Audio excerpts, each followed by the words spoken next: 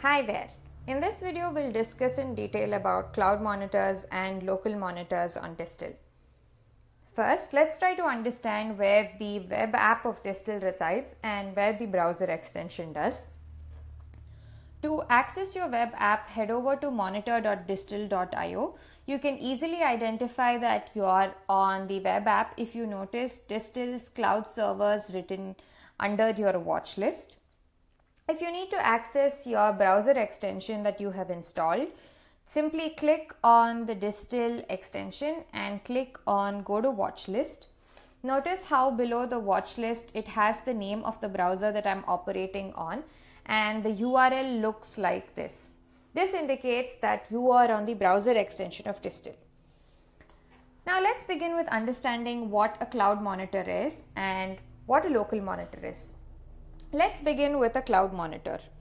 When your monitor is set to cloud as the device, it is called as a cloud monitor. If you add monitors from your web app, the device is set to cloud by default, and these monitors are checked for changes on Distil servers, and you will see a cloud icon as the device adjacent to your monitor.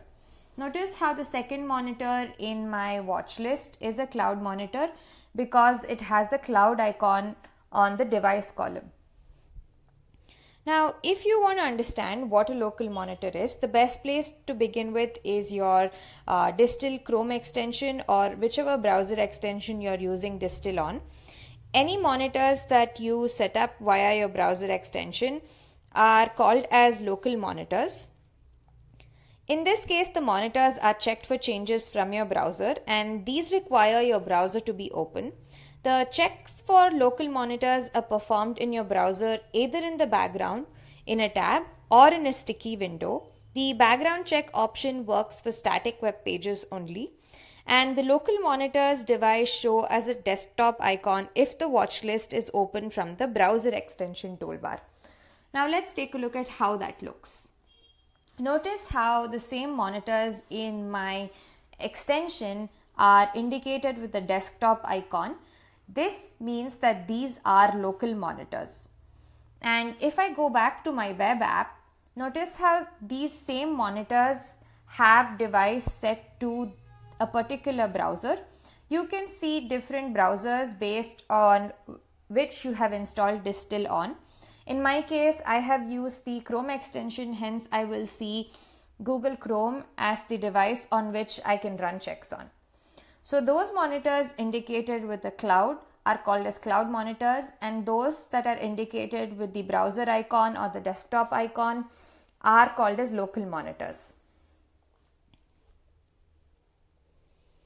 Now, if you want to change between the devices on which you want your monitor to run checks on, you can simply use the caret icon against the device, and this will open up a drop down where you can select the device on which you want to run checks on. Let's say I want to change my second monitor to the cloud as the device, and when I do that, you can see that it has updated. To manage the devices, simply click on the caret icon again and click on edit. This opens up a window where you can either edit your device or delete it. This is how you can manage devices on Distil. I hope this video gave you an idea of what a cloud monitor is and what a local monitor is. One other important thing for you to note is that cloud monitors can run on the Distil servers 24/7 even when your browser is not open. However, local monitors will only run as long as your browser is open and perform checks.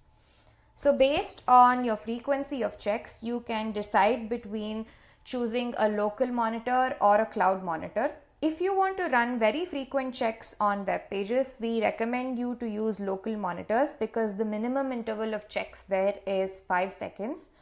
And if you want to run checks throughout the day, you should prefer doing it on the Distil servers using a cloud monitor.